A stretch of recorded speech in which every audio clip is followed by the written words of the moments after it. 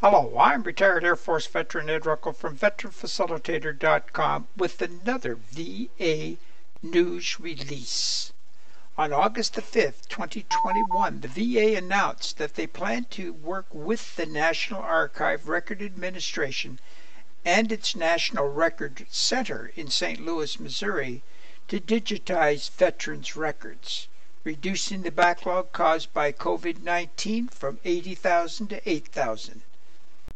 To learn more about this exciting new project, I've included a link down below the video in the description. Just click on it, it'll open you up to the page so you can learn more about this exciting topic. Till next time, have yourself a great day.